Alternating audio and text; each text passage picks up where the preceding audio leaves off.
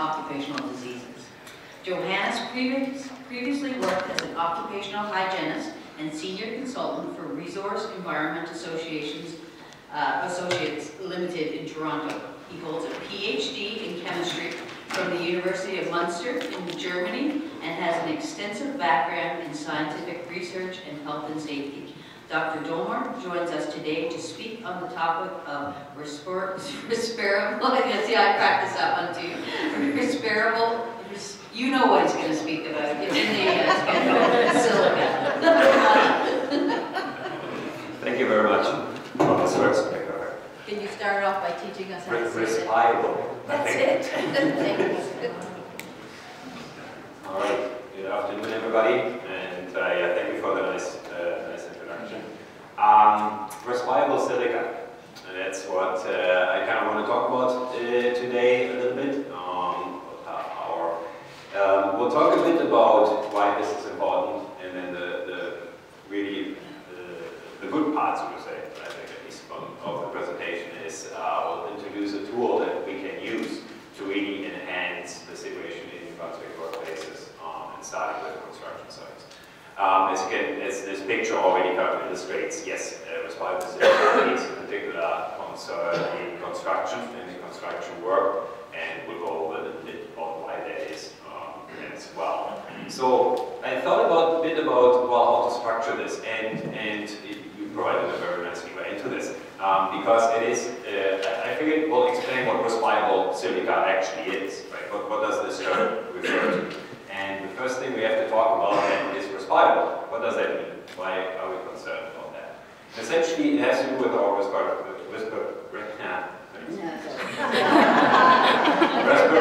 system, our airways, our lungs, and needless to say, a respiratory hazard would attack the respiratory system. So we'll start off by looking a little bit at our lungs. We have our respiratory system, upper respiratory system. We're not too concerned about that when it comes to silica. I can tell you also why in a second. And then as we inhale, essentially, we inhale, the air goes through our mouth, nasal area, down into our lungs, and there actually you can see that nice here, branches off into smaller and smaller and smaller little branches, and then eventually into this little air sac looking, almost grape-looking organs called alveoli.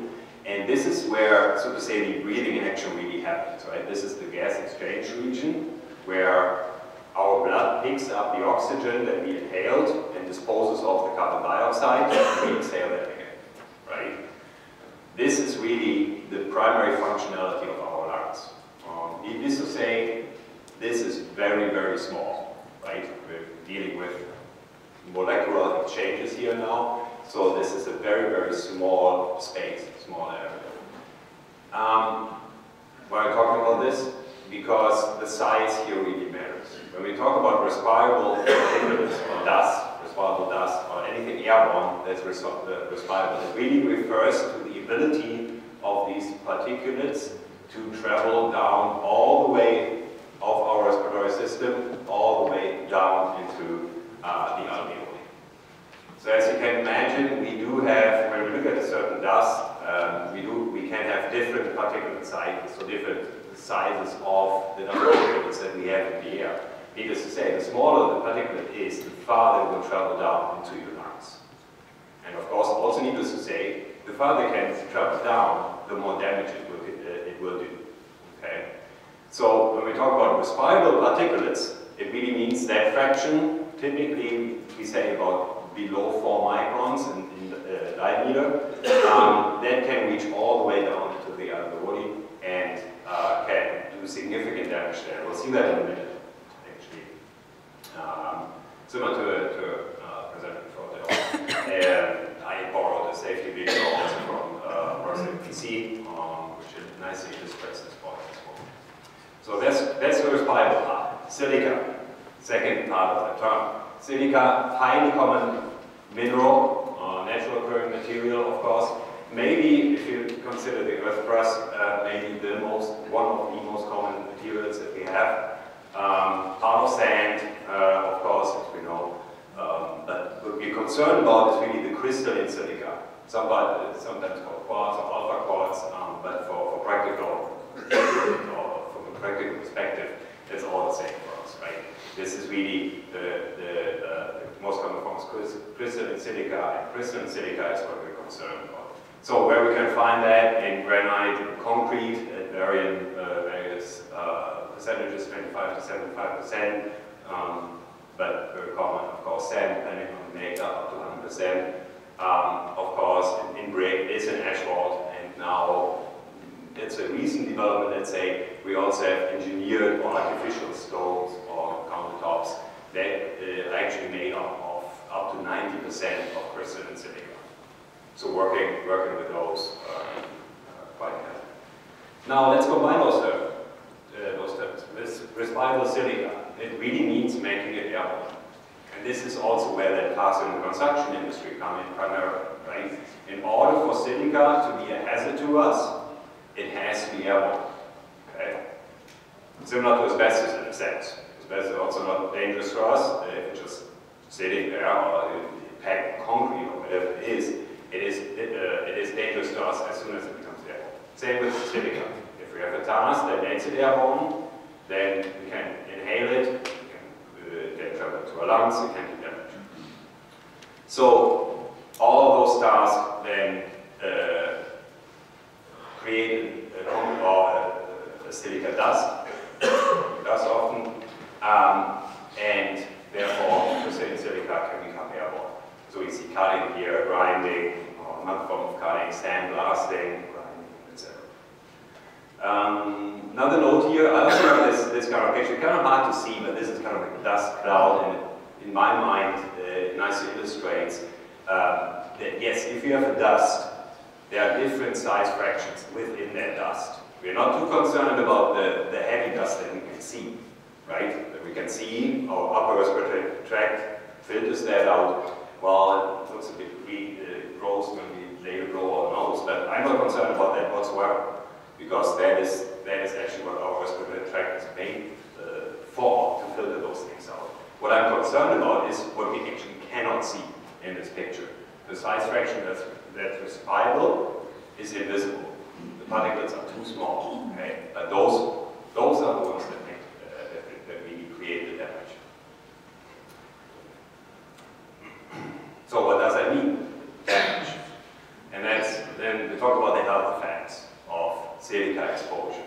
And those are severe. The two big ones really are silicosis and lung cancer, both potentially fatal diseases. Silicosis is essentially caused by scarring of the lungs.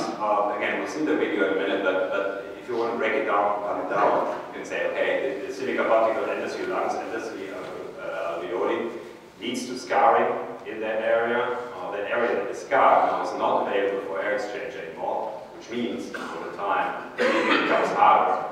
And if that happens long enough, and in other words, if it has a sufficient number of silica particulates, then the breathing becomes so hard that the victim eventually dies of heart failure. So that's essentially silicosis. There's no known cure. So once you have it, that's difficult, right? Our body doesn't have a way to regrow, so to say, the lung tissue that would be required. And depending on severity, it can be fed or is a fatal disease. We differentiate a bit between chronic, accelerated, and acute silicosis. This is based on the extent of the exposure to silica. We don't have to go into too much detail. And lung cancer, also, we know that there's a higher chance of developing lung cancer if you're exposed to silica, respirable silica, and as we know, lung cancer is also a fatal disease, of course. So those are really the two big ones that we are concerned with. And let's see, what's going here.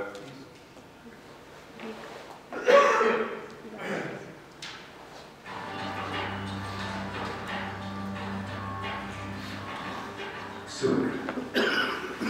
is one of the most common substances on Earth. It can be found in materials like sand and rock, and in building products like concrete and brick. When the worker cuts, grinds, or drills materials that contain silica, dangerous crystalline silica dust is released into the air. As the worker breathes, silica crystals flow into his mouth and nose and down the air passages deep into the lungs.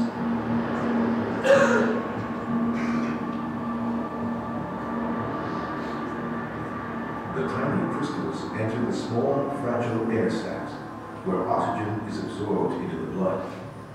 Immune system cells, called macrophages, engulf and try to dissolve the crystals, but they are unable to. Over time, more and more crystals build up inside the macrophage cells. The macrophages carry the silica into the walls of the lung, where they die. Scar tissue forms around the dead cells and spreads as more cells die. This damage can continue even after the exposure to silica stops. Eventually, so much scar tissue forms that the lungs can no longer function. For information on how to protect yourself from silica exposure, visit WorkSafeNB.com.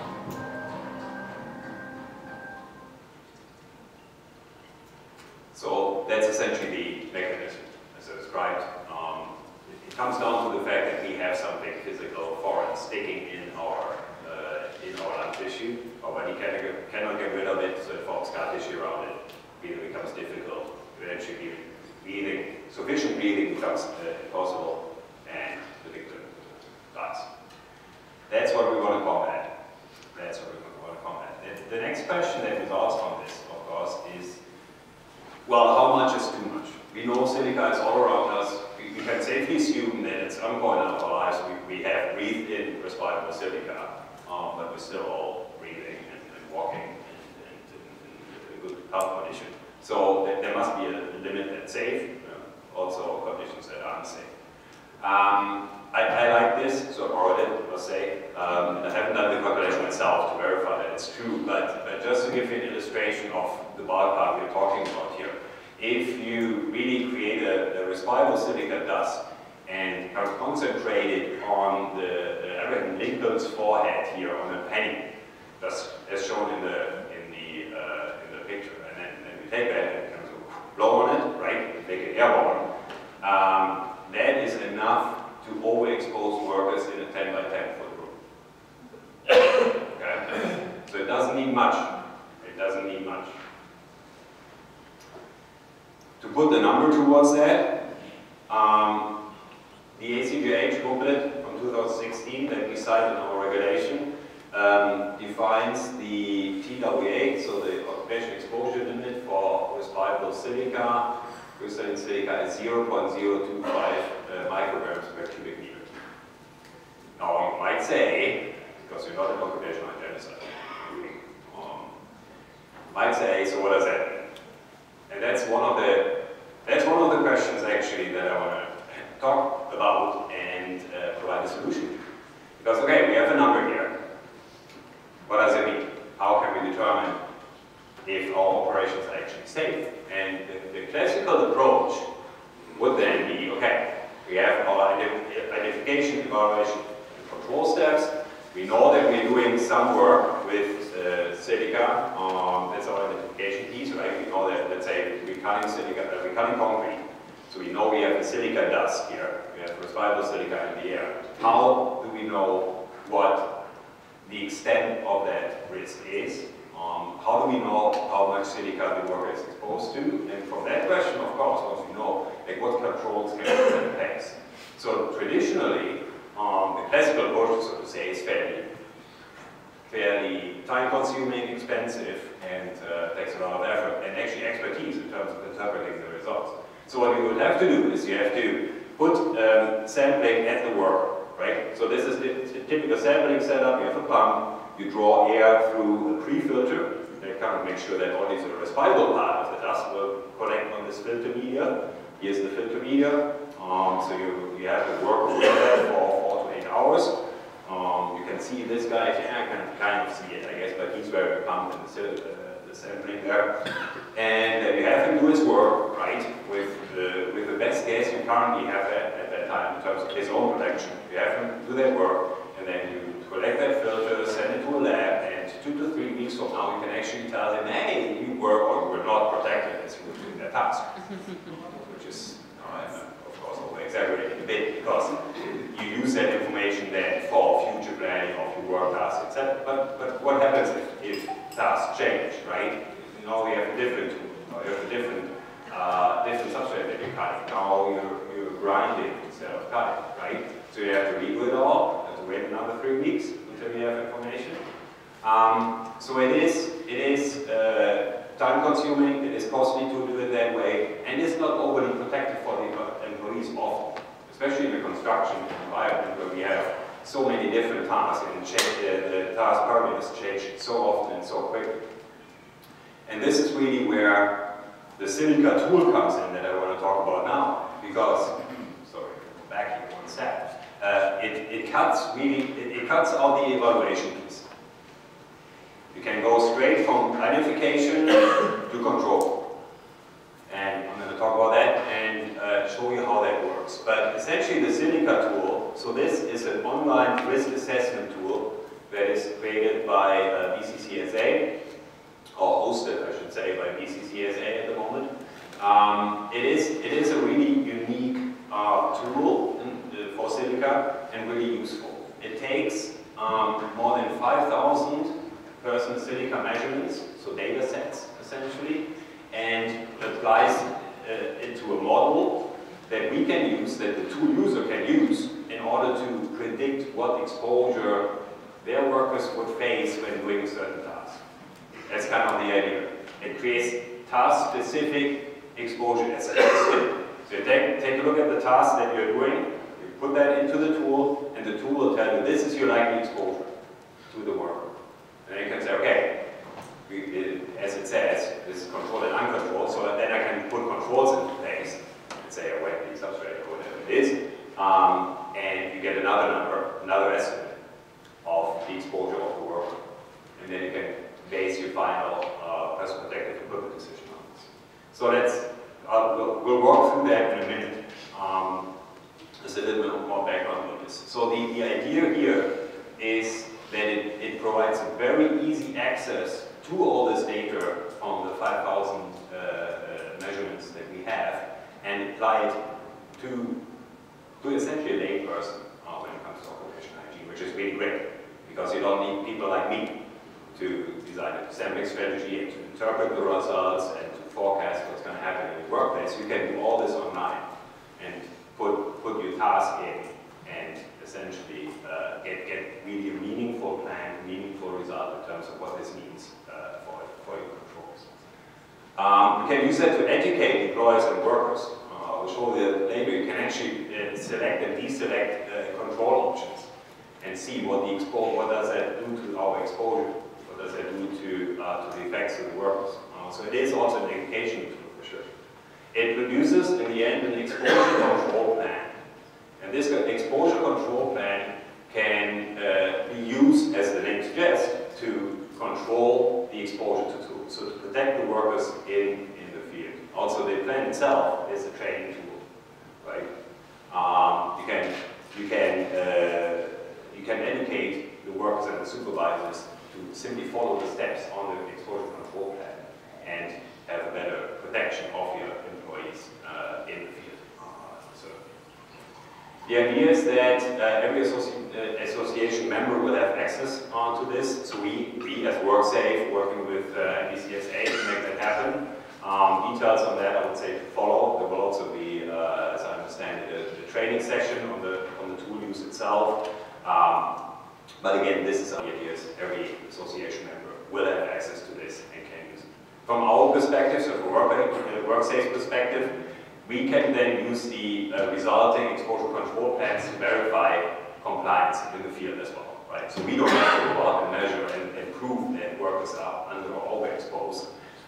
We will, and we make a commitment, we simply will take the exposure control plan, see are the inputs the same that we see actually as work in the field, are the controls the same that are indicated and are adhered to, that are indicated in the exposure control plan. If both of those match up, we will say, okay, you are compliant with this way.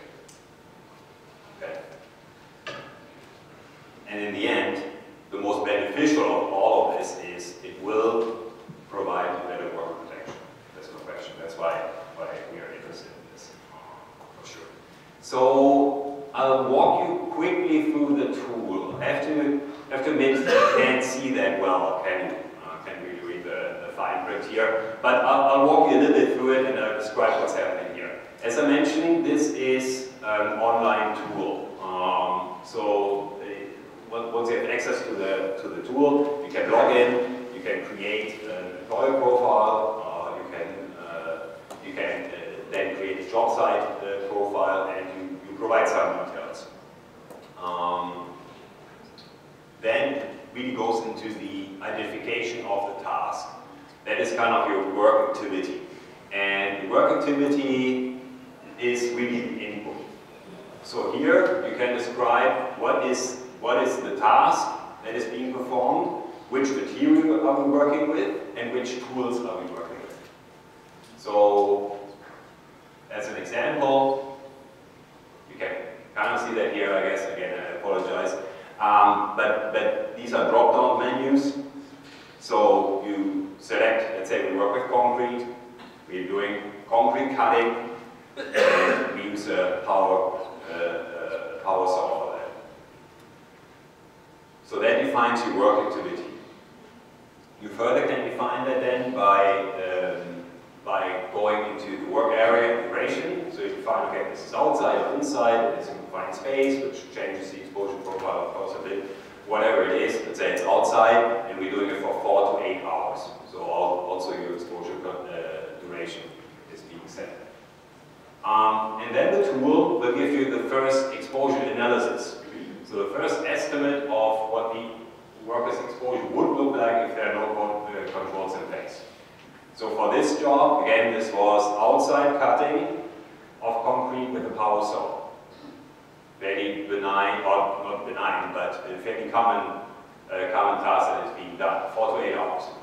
And it indicates to you, well, it says it's a real, the red color, it speaks to that as well. Yes, you're well over the exposure limit, right? Remember, exposure limit 0.025, we had 0.829, which is precisely, it also will give you that information, 3,396% over the exposure limit. It's good information to have because it tells you, well, we're way over, right? So we have to put protection in place.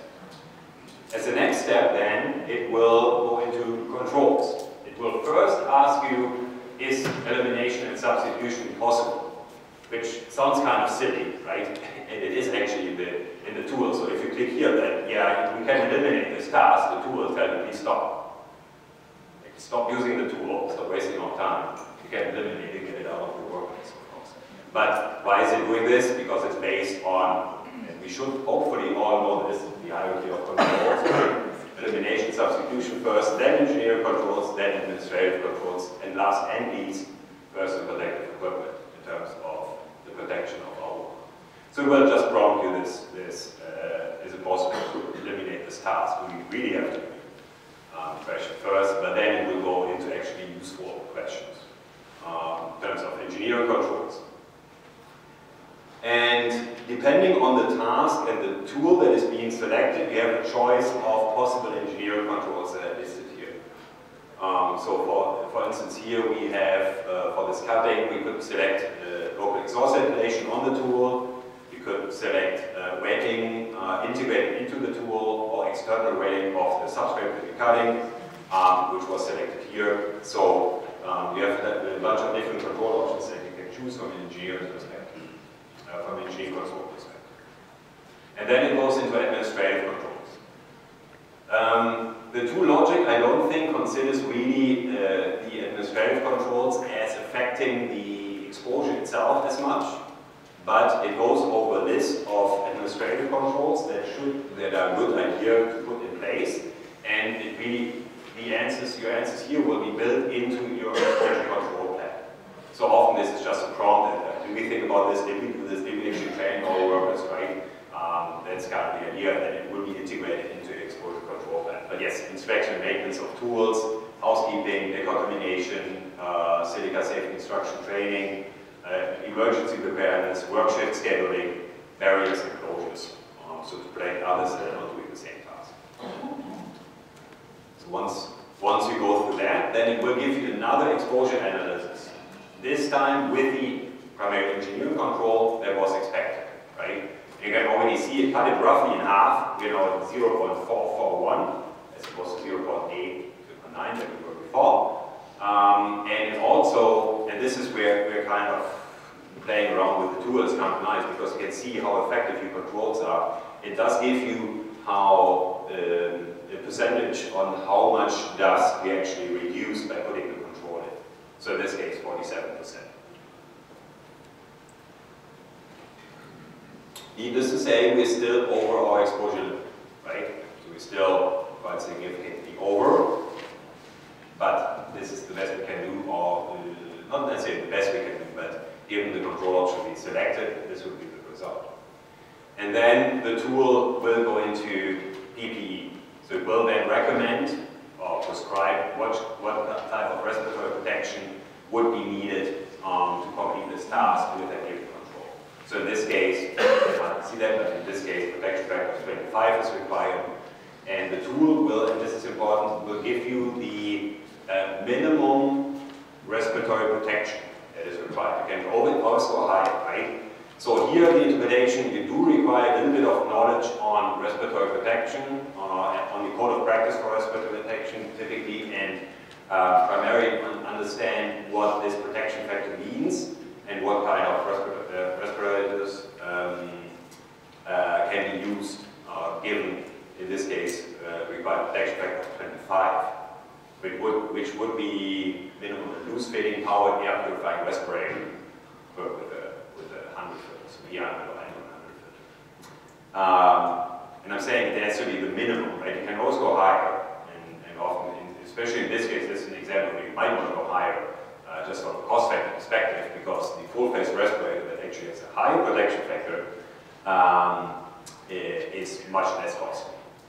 So the ones that are depicted here, this is about 2,500, I think, and this is about 200. So there's a significant factor also from a costing perspective there.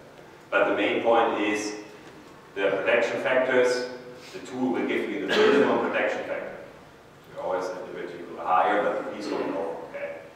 I also should note, and this is a bit technical detail, but these protection factors shown here are based on the newer CSA standard than what we currently cite in regulation. Hopefully that will change, or it will change next year, hopefully early next year.